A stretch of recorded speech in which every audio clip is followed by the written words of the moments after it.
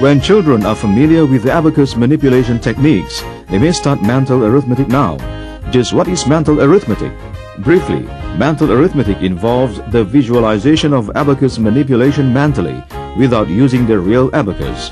This is an enhanced utilization of our right brain in visualizing moving object in a specific and desired way.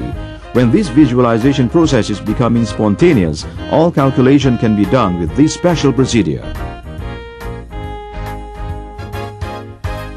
Using a visualized abacus, children are able to transform numerical information received from the left brain, either visual or audio, to abacus or moving beads image in the right brain. The answer can be obtained through the cooperation of their eyes, ears and brain. For this reason, there will be a tremendous improvement in the ability of calculation.